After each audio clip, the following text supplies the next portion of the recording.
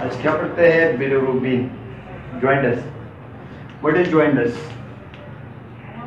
You know that bilirubin mainly produce what? Mainly produced during breaking down of hemoglobin and other hemoprotein. You know that bilirubin is a highly toxic molecule which is constantly produced by the body. When RBC are breaking down, when hemoprotein are breaking down, what happens? This toxic molecule is normally produced 0.2 to 0.3 gram per dl. So these toxic molecules should push out of the body in a very efficient manner. Okay, you know that what's the normal level of bilirubin? At 0.2 to 0.3 gram per deciliter. Okay, if bilirubin level is high from this normal level, so this condition is known as hyperbilirubinemia. What's this? The condition is known as hyperbilirubinemia. If not every hyperbilirubinemia is not jaundice. You know that if you eat lot of carrots, if you eat, it may lead to hyperbilirubinemia. So it's not mean that it is jaundice.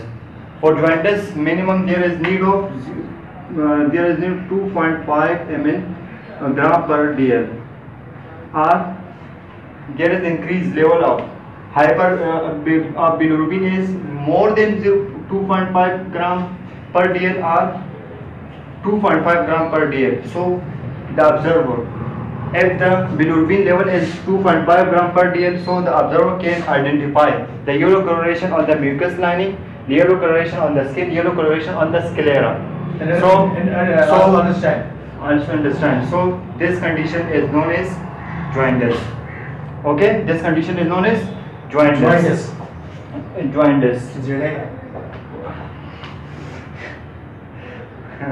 Not very mild hyperbilirubinemia is not jaundice. Minimum for jaundice there is need of 2.5 gram or greater than 2.5 gram. Okay. What's the yellow coloration of sclera is known as? Yellow coloration of the sclera is known as icterus. It is due to hyperbilirubinemia. Okay. Secondly, what's the reason? That the icterus is dominantly, or the observer can identify easily the yellow coloration on the sclera. The first reason is that it is white in color, and the second reason is that the scleral connective tissue love to bind the high amount of bilirubin.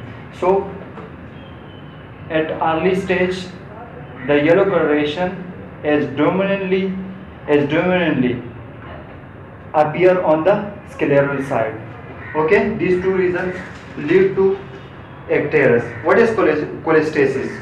What is cholestasis?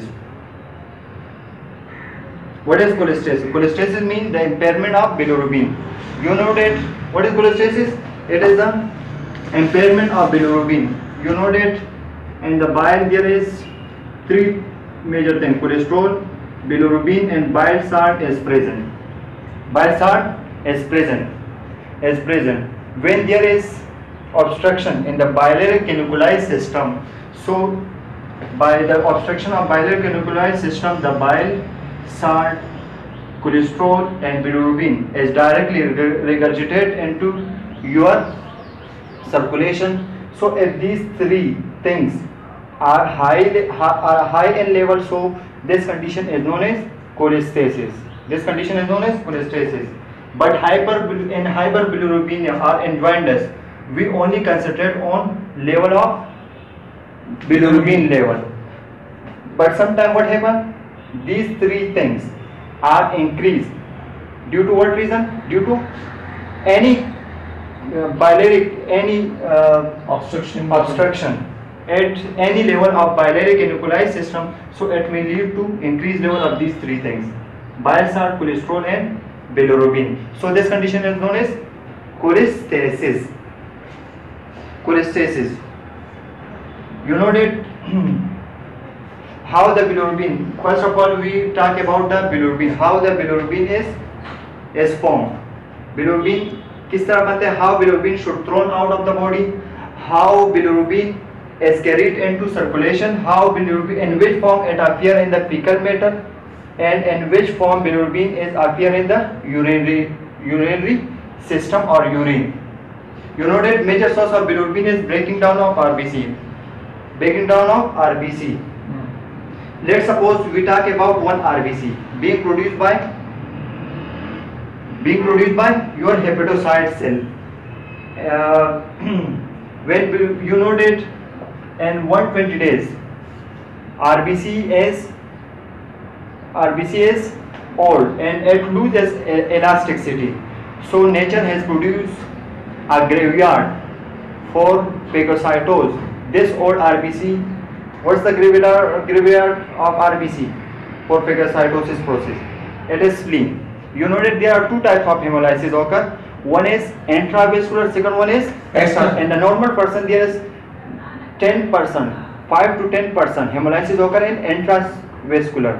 Intravascular hemolysis occur in of the immature RBC. When there is some reason, maybe there is deficiency of vitamin B12 deficiency may also lead to hemolysis, intravascular hemolysis occur, such as pernicious anemia. In pernicious anemia there is 80 to 90% hemolysis occur intravascular, and also some type of hemolytic anemia. In hemolytic anemia also there is intravascular hemolysis occur. So this person not survive well. For in the healthy person, the hemolysis 80 to 90% hemolysis occur is extravascular. Extravascular when the hemolysis occur in the spleen. So when RBC is old, is lose elasticity. So this RBC will stuck to the narrow circulation of the cord or bell root of the spleen. Cord of bell root of the spleen, and the neighboring RBC will take up this RBC and phagocytosis. You know that this when RBC is enter into your, when this RBC enter into what? Enter into the taken up by the macrophage. This will digest. If the membrane is digest, so you know that membrane is formed from lipid and protein. This lipid will convert into free fatty acid. Now this will go into circulation. Now this protein will go into will convert into amino acid, and it will go into your circulation. Now the cytoplasm of the RBC will also is a type of protein which is also digested. It will also convert into amino acid. It will also go into your circulation. Now this is what thing is live here. What thing is live here? Hemoglobin molecule. If this globin molecule is digested, so it will also is the type of protein. It will also convert into amino acid, and this amino acid will go into your circulation.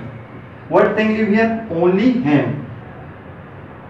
Only hem protein live here. Now this hem protein will digested by type of enzyme which is known as hem oxygenase. What is known as hem oxygenase enzyme? Hem oxygenase enzyme will digest this hem protein into two things.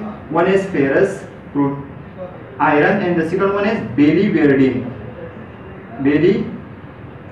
molecule. Now this ferrous molecule will take up by type of enzyme which is known as apoperotin. What's the name of this protein? Apoperotin. And apoperotin will convert this iron into perotin. Now this perotin will make many perotin isomer will accumulated, so it will make the polymer. Polymer means many parts of the perotin. Perotin mean iron. This is iron. It will be like this. This iron will be many isomer will be accumulated here, and this condition is known as hemosiderin. The polymer of the perotin molecule is known as hemosiderin. When this hemosiderin will increase from normal level but yet it not damage your tissue or cell, this condition is known as hemosiderosis.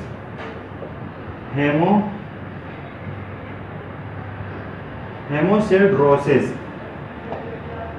But when this ferritin is abnormally high and it start to damage your tissue, it may damage your liver, it may damage your spleen, it may damage your other tissue also, this condition is known as hemochromatosis. This condition is known as hemochromatosis. This condition is known as hemochromatosis. Now this bilirubin will convert into bilirubin by special type enzyme which is known as bilirubin reductase enzyme. Bilirubin reductase enzyme will convert the biliverdin into bilirubin. Now this bilirubin will come into circulation. In which form it will come into circulation? This is unconjugated form. And unconjugated bilirubin means it is lipid soluble bilirubin. This lipid soluble bilirubin is also known as pre-unconjugated bilirubin because it is without binding protein. It is a micromolecule here, so there is chances of leaking out into tissue. When there is chances of leaking out into tissue, it may damage your tissue. So nature has created a special type of protein from your liver which is known as trapping protein or bilirubin binding protein. Now this bilirubin binding protein continuously release into your circulation, and this bilirubin binding protein or trapping protein will trap on your unconjugated bilirubin and it will make the macromolecule, so the chances of leaking out into your tissue will be finished. So chances of, because it is a toxic molecule, so there will be no damaging occur. Now this bilirubin binding or plasma unconjugated bilirubin has receptor on the head sinusoidal side. Now this unconjugated bilirubin, plasma unconjugated bilirubin will enter into your liver. Where it will enter? This will enter into your liver. Bilirubin binding unconjugated bilirubin will enter into your liver by your sinusoidal side, will enter into your liver, so it will enter into your endoplasmic reticulum. You know that a special type of enzyme which is produced continuously by endoplasmic reticulum by metabolism of the glucuronic acid. What is the type of enzyme which is known as GT? Glucuronic acid. Glucuronic acid are glucuronyl transferase enzyme. Glucuronyl transferase enzyme which is most abundantly present in your endoplasmic reticulum. And the endoplasmic reticulum, this bilirubin or unconjugated bilirubin will convert into your conjugated bilirubin which is known as more polar, which is water soluble. Now this water soluble conjugated bilirubin has special transporter on your nuclear side or canicular side has a receptor. This conjugated bilirubin will enter here into your biliary canaliculi system, and from right hepatic duct, and from right and left hepatic duct it will enter your cystic duct, and now it will convert into common bile duct, and from common bile duct it will enter, this is ampulla, pancreatic duct, and from ampulla of Veta it will enter your what? Where? It will enter into your duodenum. It will enter your duodenum. When the conjugated bilirubin enter the duodenum, by ampulla of Veta, it will enter into your duodenum. There are many bacteria in your intestine. Special type of bacterial protease enzyme which convert the conjugated bilirubin into uranobilinogen. Out of out of this 10% will be reabsorbed. Again it will enter your sinusoidal into hepatocyte cell, it will enter your circulation. Now this urinobilirubin, which is not lipid, so it is water soluble, so it will leak out, it will expel out by